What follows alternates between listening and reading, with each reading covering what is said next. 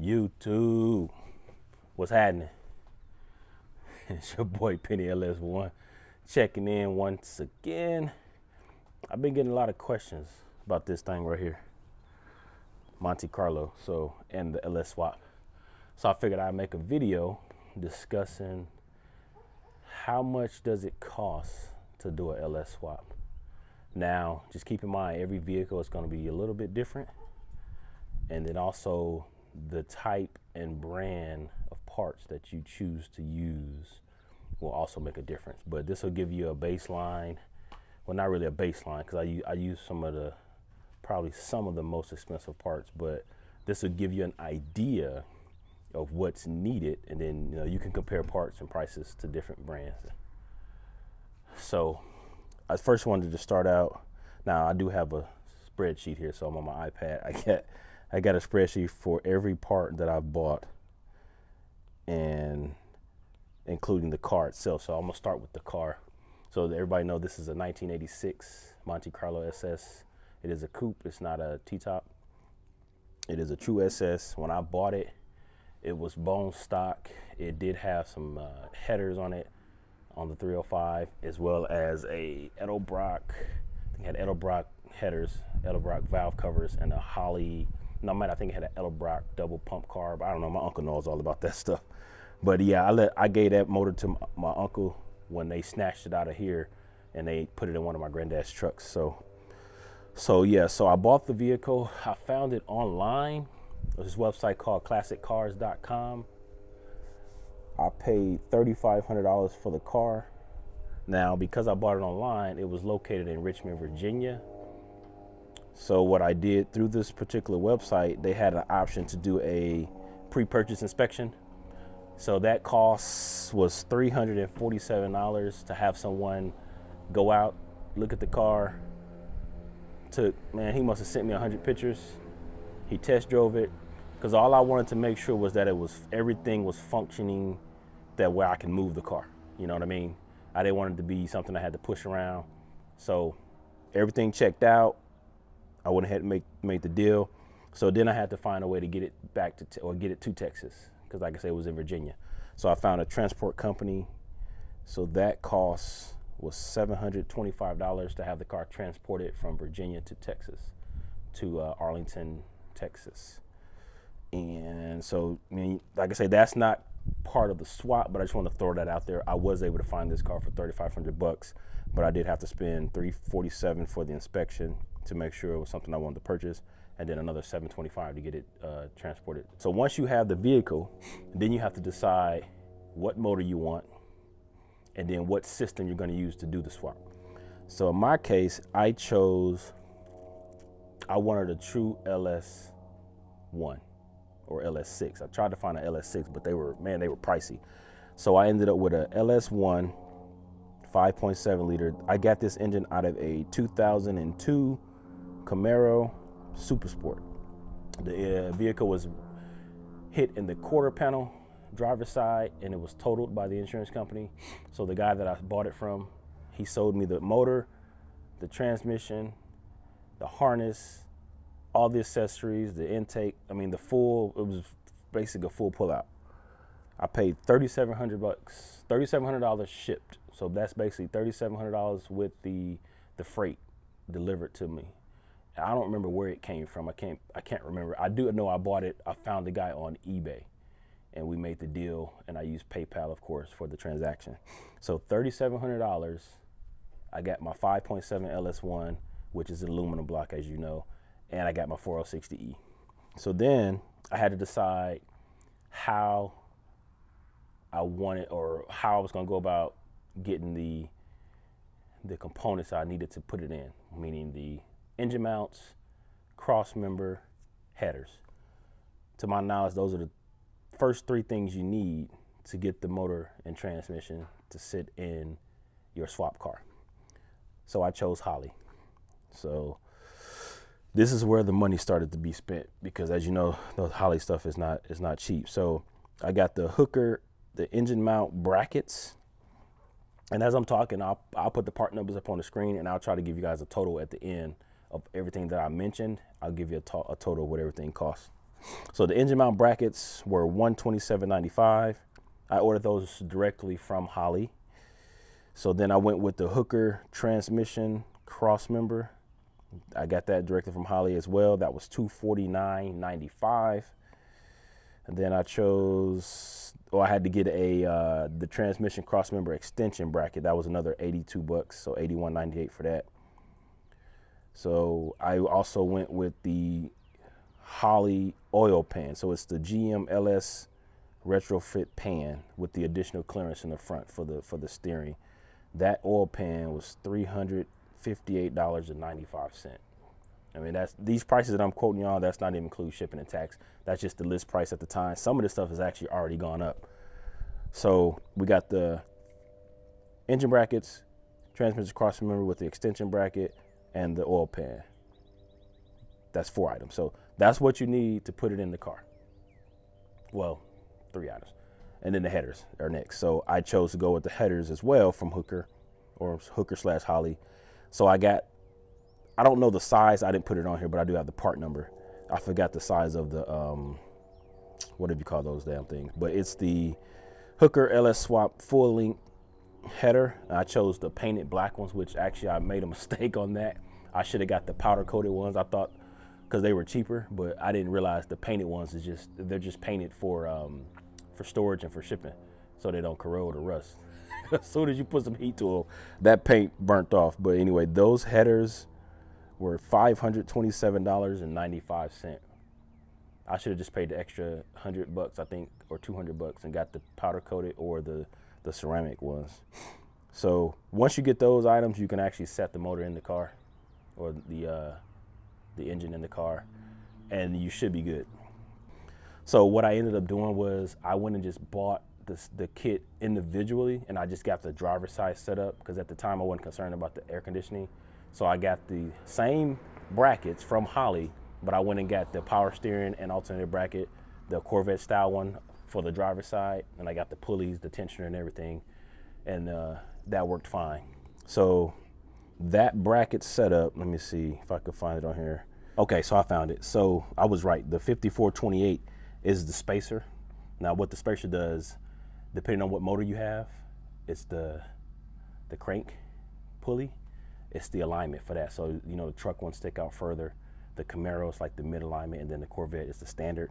So the one I needed was 5428 because I went with the standard. So that's just a spacer. The actual bracket itself was $168.95, the Holley alternator and power steering bracket. Then I had to get the power steering pump, so I got the GM Type 2 power steering pump. That was $278.95. The Holley, the power steering pulley was $55.63. The belt tensioner was $108.95. The idler pulley was $38.82. Y'all adding this up? Okay. Now, mind you, you can get it all in the kit, and it's gonna save you a couple bucks if you get it in the kit. But like I say, the kit was on back order. So that's what I did. I bought everything individual, and it ended up adding up to way more than what the kit cost. But like I said, I just went with the driver's side. But I do now have the passenger side bracket, but I don't have the compressor yet for the AC. So that's the accessory drive. So then I had to decide on what harness I was going to run.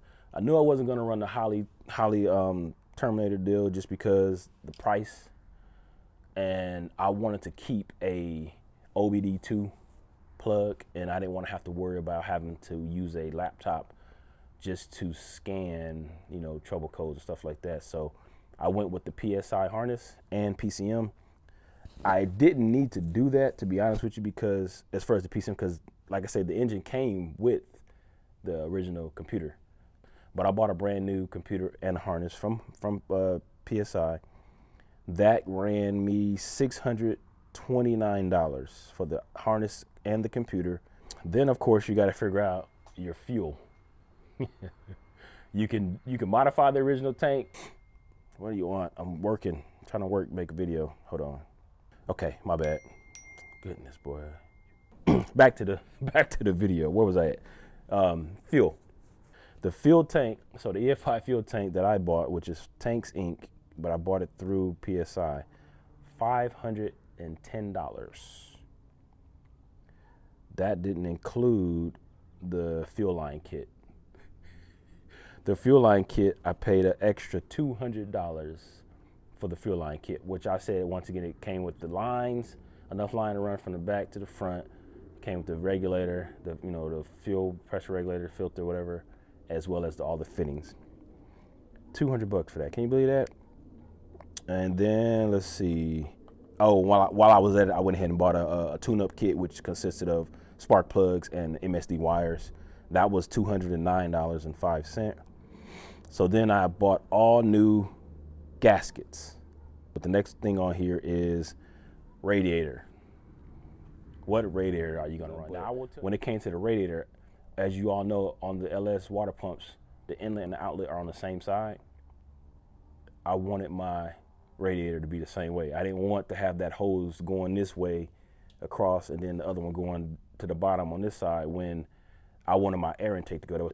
So I chose to go with a lsswap radiator, and my radiator of choice just happened to cost $831.39 goddamn cent, but it did come with the fans. It came with the dual electric fans. Stop texting me. Okay, $831.39. So this is a Griffin radiator with dual fans. I ordered that through Summit. That's when I realized Summit was here in Arlington, so it was actually cheaper for me to order it and not have to have it shipped. So, yeah. So, man, $831.39. And then I got the stainless steel. Well, not stainless steel. I bought the Griffin overflow tank as well. I don't even see it on here, but I remember buying that because I mounted it inside of the where the headlights is mounted on the side of the header panel or whatever, or the radiator support. I bought a locker throttle cable. I chose black, and that one was $71.20 because I am running the drive-by cable. So while we're talking about that, initially I had bought, and I skipped that because I'm not running it right now, but I had bought the Holley. It was a 92 millimeter, here it is, Holley 92 millimeter throttle body. So the Sniper EF5 throttle body that I had initially bought was $169.95, so not too bad.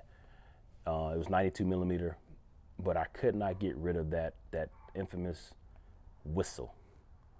And I remember Mr. Get in there said, that's that cheap Chinese throttle body. And I was like, man, that's the Holley. He was like, they all the same.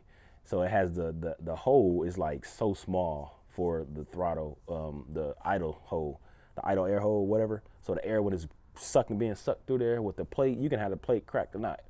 It's just it's not big enough, and it whistles like hell. I took that thing off. It's sitting over there somewhere on the shelf, but I went to the local yard here and pulled well, I didn't pull it, but I picked up a stock throttle body cable throttle body off of I think he said it came off of a 2002 Tahoe.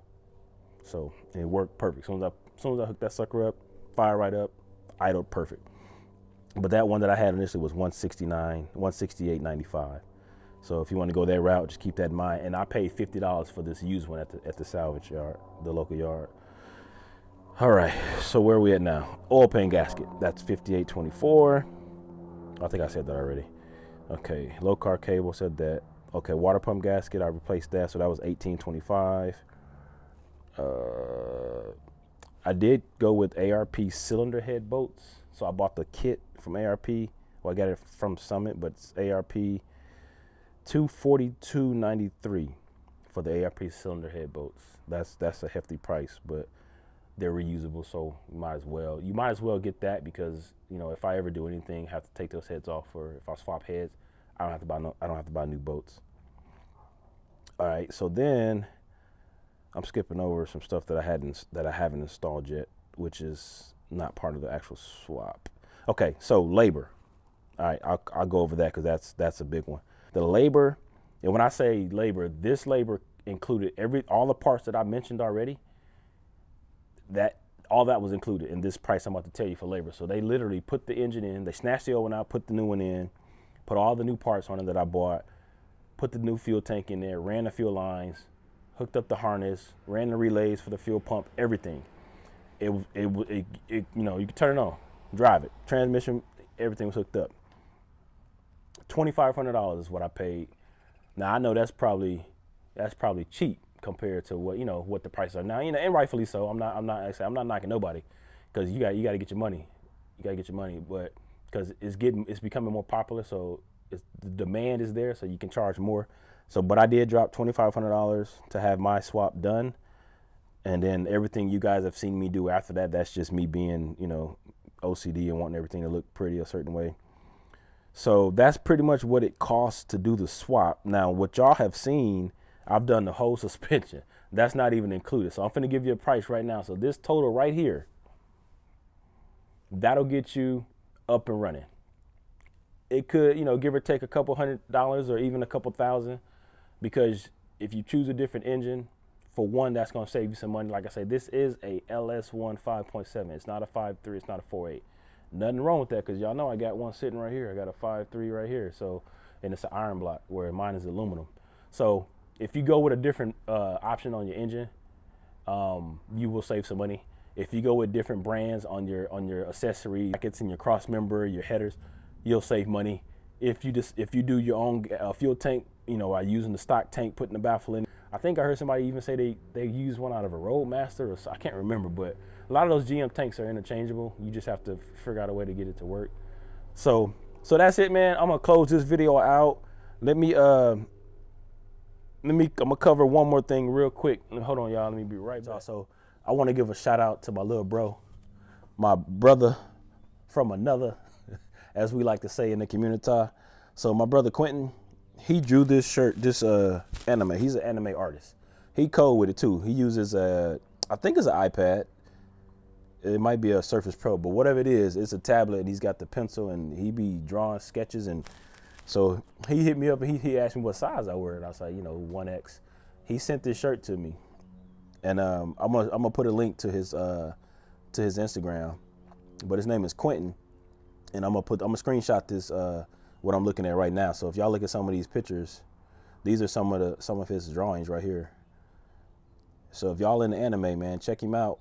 You know what I'm saying? I really like this one right here. I should have told him to send me this one. Matter of fact, I might get that one from him.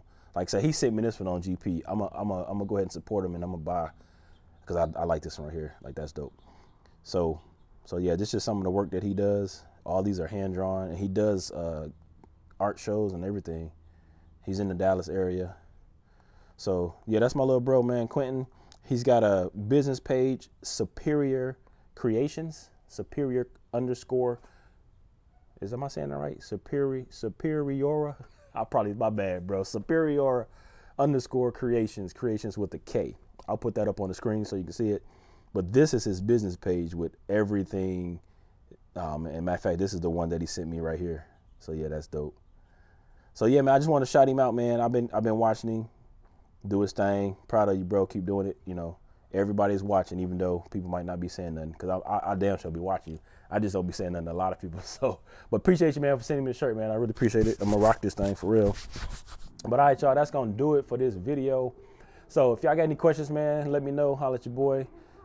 What I'm in the process of doing now is getting the ride height dialed in before I take it and get the alignment done. Because once that alignment's done and my ride height's dialed in, wheels and tires, baby.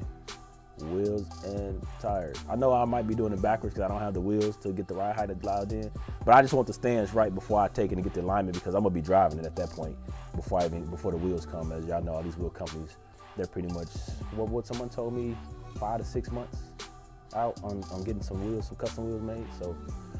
So that's where we at right now, man. But I just wanted to let y'all, give y'all a little sneak peek into the world of Penny LS1. It is his crazy ass Monte Carlo LS swapped G body. So stay tuned for more. Thank you all for rocking with your boy. If you haven't already, please hit that subscribe button, hit the notification bell. Check me out also on Instagram at Penny LS1. I do have another page, Irish Marcel. I'm gonna start posting some of my creative, like B-roll edited videos on there. Probably won't be too much like talking on that channel, because that's really just supposed to be my production page. But it's Irish Marcel on Instagram, and then also I have Irish Marcel on YouTube, but I will start posting on there. But thank you again for rocking with your boy. Until next time, peace. Penny LS1, holla at your boy.